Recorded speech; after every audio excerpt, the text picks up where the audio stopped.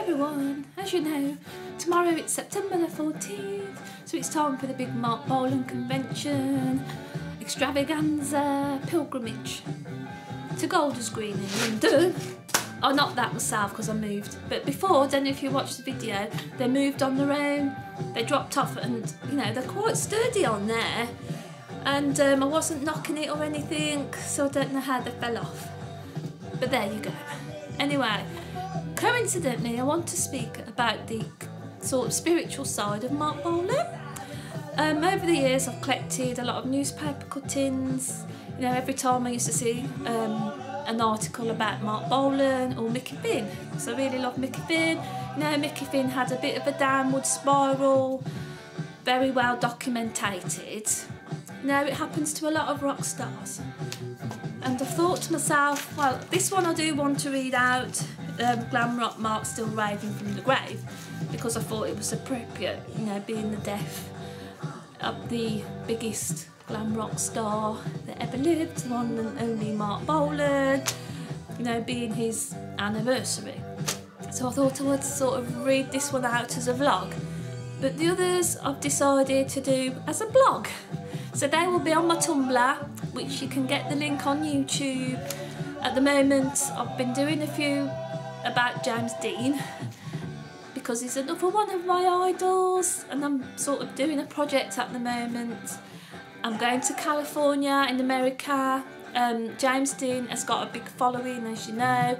They have something called a James Dean sort of festival. You know, a bit like we have for Marc Bolan. Anyway, I don't want to keep going on and on about it. So let's just get into it, and I'm going to read this newspaper cutting. As I said, I've got lots of newspaper cuttings here. Now this one is from a magazine called Eva. I'm not sure of the dates. I've had it quite a while. I mean, the magazine itself doesn't even exist anymore, so it must be quite old. And it's, as I said, it's called Glam Rock Mark Still Raving from the Grave. And it's got a few pictures there of Gloria Jones with Harry, Mark's brother, and also Roland, Marc Bolan's son.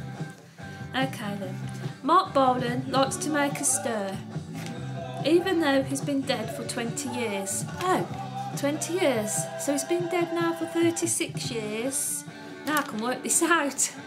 20 years, hang on a minute, 16 years ago would have been, oh, I'm not very good at maths, but there you go, this was 20 years.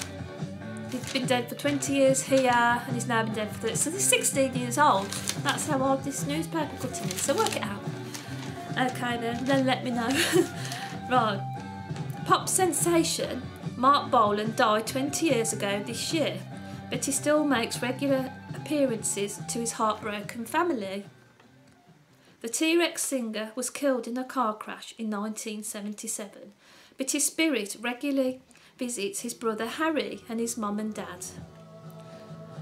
The night after Mark died, Mum and Dad were lying in bed when their bedroom door opened at 1 AM, says Harry, 52 at the time of this, who's a bus driver.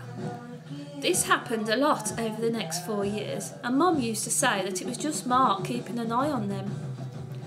When I moved to Portsmouth, I put 6 pictures of Mark on the wall just inside the front door. My parents came to visit, and the moment they stepped through the door, all 6 of the pictures fell to the floor.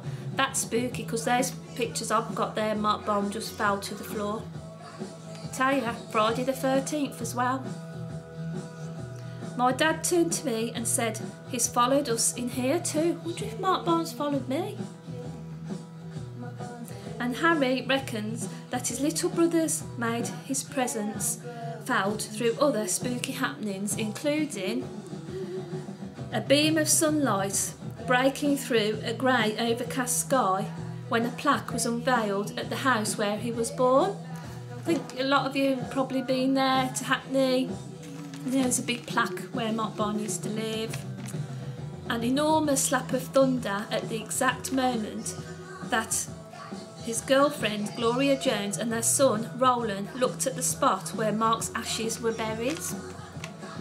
Newspaper clippings about him mysteriously disappeared from the house, even though there had been no visitors. Marc's life was cut tragically short when a car driven by Gloria slammed into a tree in London. Strangely, the 70s pop legend owned several other cars that had been involved in smashes, but he'd never been in them at the time. Many of Marc's friends and family think the 30-year-old had a premonition of an early death. When chat show host Russell Harty asked him if he ever wondered what he'd be doing in his 50s or his 60s, he said that he didn't think he'd live that long. Says Harry. I don't think he really wanted to die young, but as his song said, he was a 20th century boy and he always will be now. And that was by Harry, Marc Bolan's brother. And also, as a lot of you already know, Marc Bolan himself couldn't drive. So it was very ironic, you know, for him to die in a car crash. And I also read somewhere that he told his manager he always, if he was going to die, he'd like to die in a car crash, just like his hero James Dean. As I mentioned, James Dean before was also killed in a car accident. Very tragic, you know, to when a high-profile star is killed in such unfortunate, unexpected circumstances, it has a big impact on media and culture, you know. So that's my little sort of vlog on the spiritual side of Marc Bolan. You know, I myself had a brother who was killed in an RTA many years ago. He was 18 in 1992, so it's going back 21 years. You know, and it is very unexpected and you never forget about it. You think about it every day. You know, car accidents happen every day of the week. You know, it's one of those things. It's such, you know, fate took its hand and took Marc Bolan and a lot of other people, James Dean, my brother. There you go. So thanks for watching me, Susie Q Ramone official, and I'll see everybody at Golders Green. Hopefully, well, I'll be there somewhere, roaming around like a little fairy, flittering about the place. And I know it's going to be very emotional, as it is for a lot of Marc Bolan fans. And I am very excited / nervous. Okay then, so ciao for now.